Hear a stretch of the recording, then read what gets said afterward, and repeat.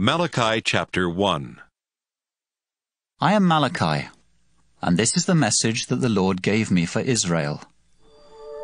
Israel, I the Lord have loved you. And yet you ask, in what way have I loved you?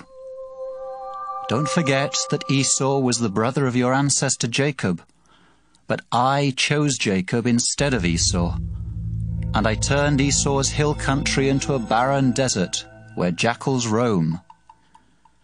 Esau's descendants may say, although our nation Edom is in ruins, we will rebuild. But I, the Lord all-powerful, promise to tear down whatever they build. Then everyone will know that I will never stop being angry with them, as long as they are so sinful. Israel, when you see this, you will shout, "The Lord's great reputation reaches beyond our borders." I, the Lord all-powerful, have something to say to you, priests. Children respect their fathers, and servants respect their masters. I am your father and your master, so why don't you respect me? You priests have insulted me, and now you ask, how did we insult you? You embarrass me by offering worthless food on my altar. Then you ask, how have we embarrassed you? You have done it by saying, what's so great about the Lord's altar? But isn't it wrong to offer animals that are blind, crippled, or sick? Just try giving those animals to your governor. That certainly wouldn't please him or make him want to help you. I am the Lord God all-powerful, and you had better try to please me. You have sinned. Now see if I will have mercy on any of you. I wish someone would lock the doors of my temple so that you would stop wasting time building fires on my altar. I'm not pleased with you, priests, and I refuse to accept any more of your offerings. From dawn until dusk, my name is praised by every nation on this earth as they burn incense and offer the proper sacrifices to me. But even you priests insult me by saying, there's nothing special about the Lord's altar, and these sacrifices are worthless. You get so disgusted that you even make vulgar signs at me. And for an offering, you bring stolen animals, or those that are crippled or sick. Should I accept these? Instead of offering the acceptable animals you have promised, you bring me those that are unhealthy. I will punish you for this, because I am the great King, the Lord all-powerful, and I am worshipped by nations everywhere. Malachi chapter 2.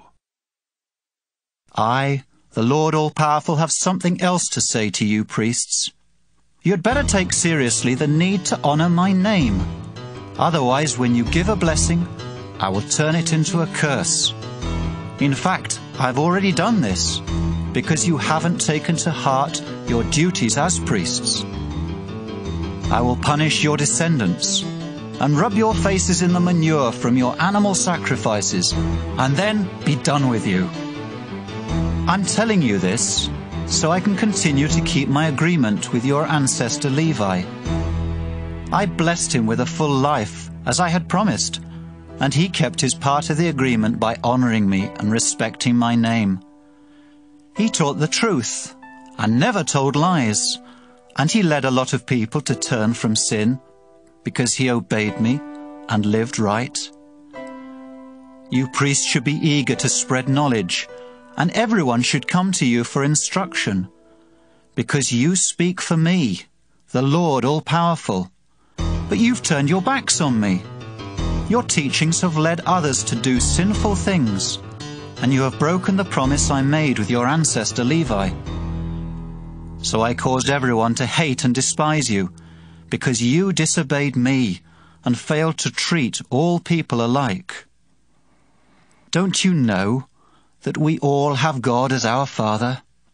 Didn't the one God create each of us? Then why do you cheat each other by breaking the agreement God made with your ancestors? You people in Judah and Jerusalem have been unfaithful to the Lord. You have disgraced the temple that he loves, and you have committed the disgusting sin of worshipping other gods. I pray that the Lord will no longer let those who are guilty belong to his people, even if they eagerly decide to offer the Lord a gift. And what else are you doing?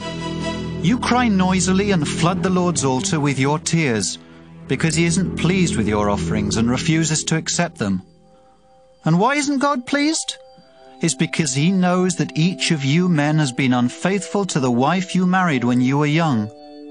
You promised that she would be your partner, but now you've broken that promise. Didn't God create you to become like one person with your wife?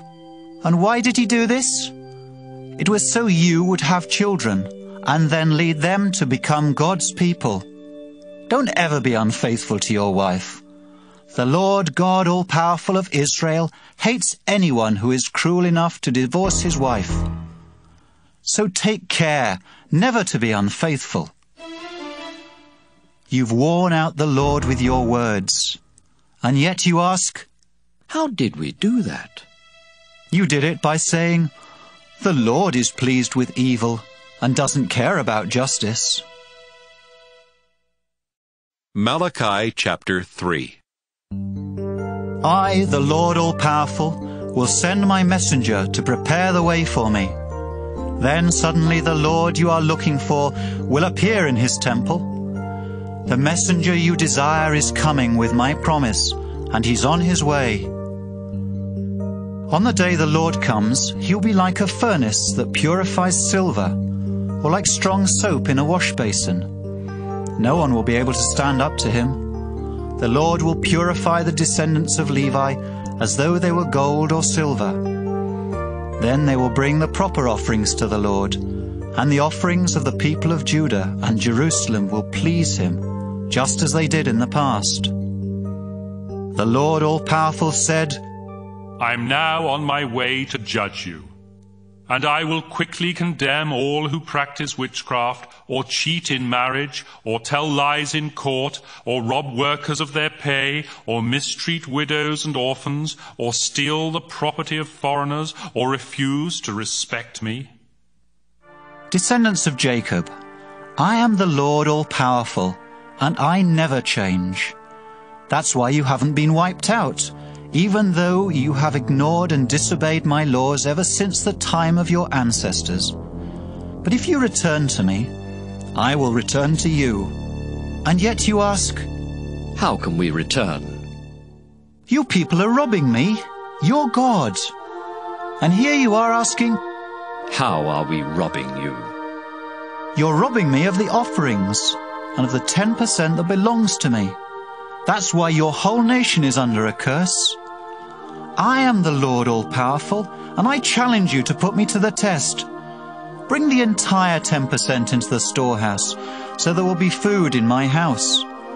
Then I will open the windows of heaven and flood you with blessing after blessing. I will also stop locusts from destroying your crops and keeping your vineyards from producing. Everyone of every nation will talk about how I have blessed you and about your wonderful land. I, the Lord all-powerful, have spoken.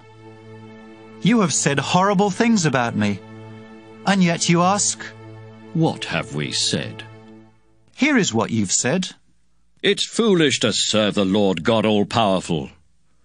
What do we get for obeying him and from going around looking sad? See how happy those arrogant people are. Everyone who does wrong is successful.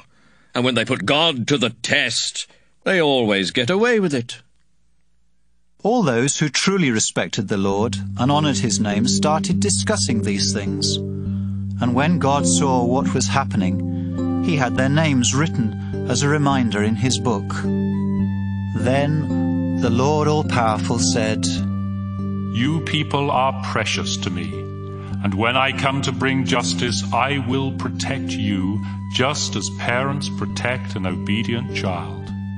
Then everyone will once again see the difference between those who obey me by doing right and those who reject me by doing wrong. Malachi chapter 4. The day of judgment is certain to come, and it will be like a red-hot furnace with flames that burn up proud and sinful people as though they were straw. Not a branch or a root will be left. I, the Lord all-powerful, have spoken. But for you that honor my name, victory will shine like the sun with healing in its rays, and you will jump around like calves at play. When I come to bring justice, you will trample those who are evil, as though they were ashes under your feet. I, the Lord all-powerful, have spoken. Don't ever forget the laws and teachings I gave my servant Moses on Mount Sinai. I, the Lord, promise to send the prophet Elijah before that great and terrible day comes. He will lead children and parents to love each other more, so that when I come, I won't bring doom to the land.